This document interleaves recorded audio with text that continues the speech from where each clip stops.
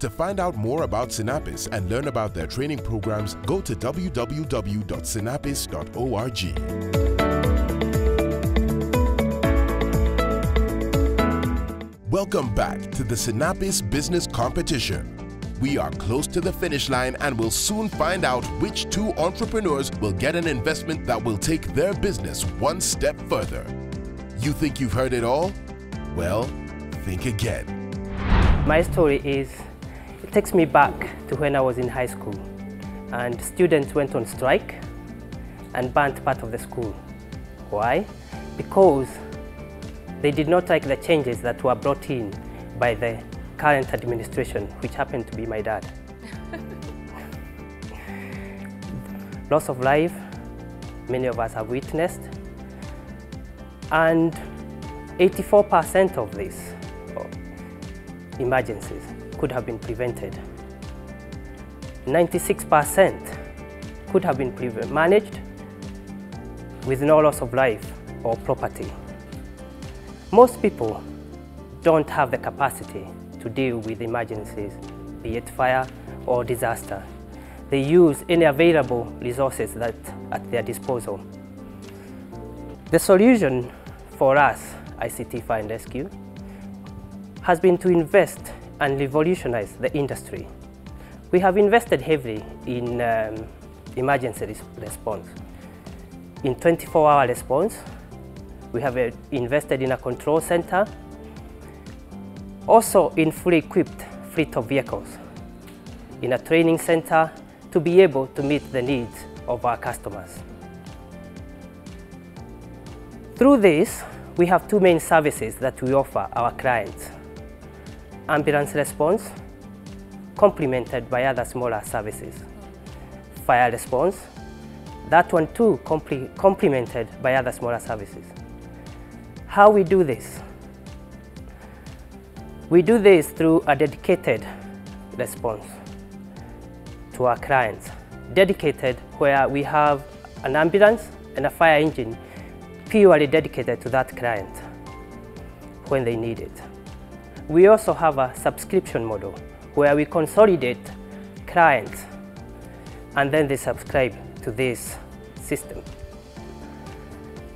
Then we have our pay-as-you-go customers. They call us when they need us. We invoice them. We have also invested in a training college to ensure that we train our people properly to international certification.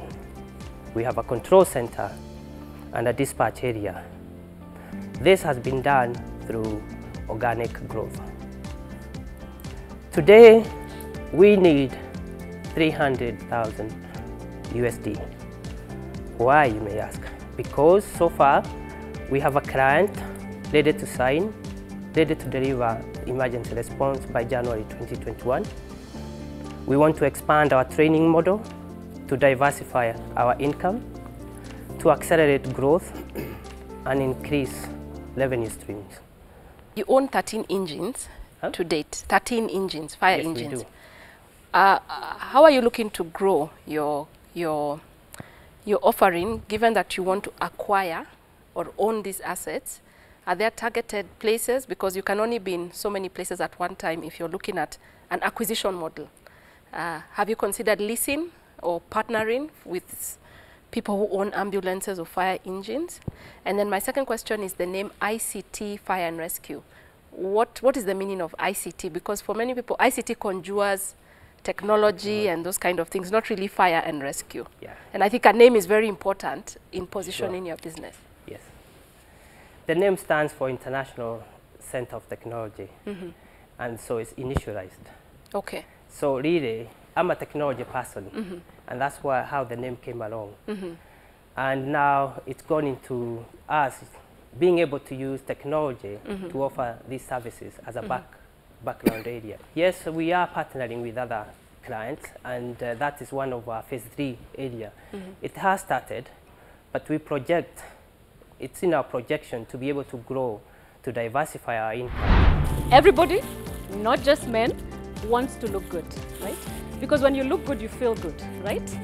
Now, so important is looking good that the beauty industry is actually one of the fastest growing industries in the world today. In fact, if you look globally, the 2019 revenue for the beauty industry was actually $532 billion. And projections show that it's actually going to double and hit $1 trillion by 2023. Now, coming closer to home, in those 4 East African countries, in 2019, the beauty industry's revenue was about $1.2 billion US. Now, I didn't know all of this when I got into the business of beauty. I was doing well in my career, I had some savings, I wanted to start a business, and everybody told me, Fungua Salon, you are going to become rich.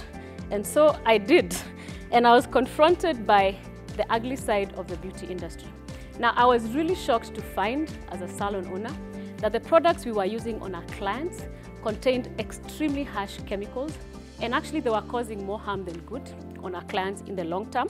There was a complete mismatch in the products that were available for us to buy and use on our clients, and in actually what my clients needed. And why was that? All the imports from Asia, from Europe, wherever it is, and they were not suited for African skin or for African hair.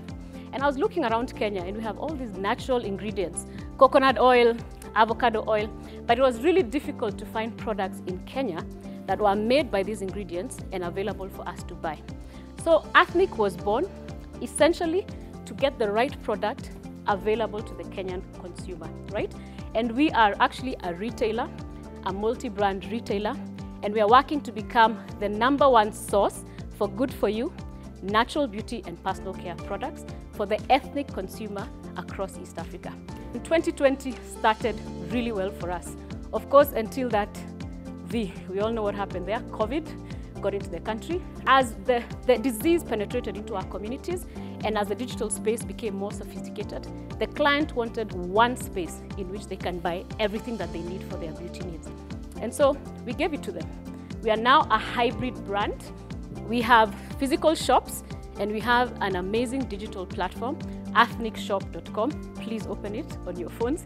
It's an amazing space, and we are really starting to sell natural products to the consumer in a big way. So what's the market size? I'll give it to you. So our main customer is a woman in the middle class, between the ages of 20 to 44 and older, but mainly in the urban concentration. And we know that there are about 1.2 such women. We are looking to raise money to fuel our growth. Right now we sell a lot in Nairobi, but Kenya is a big market. East Africa is a big market. We have a lot of potential as a business. And even just the 1 million on offer today is going to have a huge impact on our business, because the bulk of that is going to be invested in marketing and brand building. We're going to strengthen our systems, build our management, but also help to build our operations a little bit stronger. Have you thought of making your own products? We do, actually, the coconut oil that you have. So by talent, I am a formulator, and we do have some products that we formulated. But I think the entry at which we can do that is based on the growth of our business. You're asking for financing. I'm not sure whether it's debt or equity of 5 million. Assuming it's debt, isn't that a lot for that kind of revenue and probably your profit margin? Yeah. If it's debt, we probably will not uptake it, because we're not ready to finance an expensive loan, especially seeing how Kenya is right now as a business. So that's not something that we're looking for. Equity, 100%. This is exciting for us because we know we have a lot to learn, and that's the kind of partnership that we want. It has been a thought-provoking time for the judges. Look, I think there's a big enough margin. Okay, the margins are big enough between 1 and 2. It is now time to make a million-shilling decision. I think when they're Not close. wired blocker. I think when they're close, maybe you can. You could, yeah. Make that 2 million shillings. With the deliberations complete, these finalists are ready to hear the results. All right, everyone. Well, it has been an amazing day together, an incredible competition, and I just want to say a few thank yous. So first of all, thank you to every one of you finalists. We are so remarkably proud of you. So thank you for all of the effort that you put into this, for the blood, the sweat, the tears. You are part of the Sinapis community and family, and we are so grateful to walk alongside you throughout the competition and in the days to come. I also want to thank our amazing panelist of judges. Thank you for all that you shared today to add value into these businesses, for giving your time, your expertise, your humor.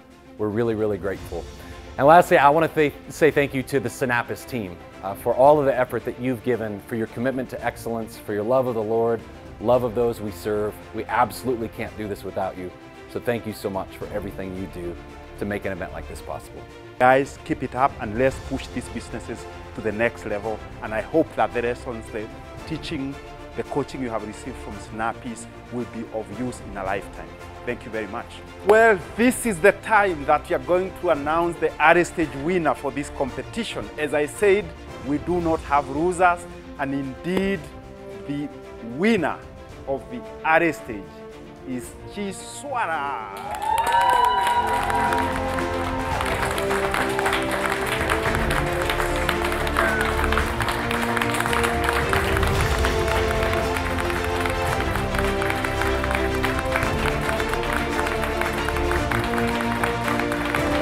Well done. So for the SME stage business, the winner is, some suspense, ICT Fire Services Limited.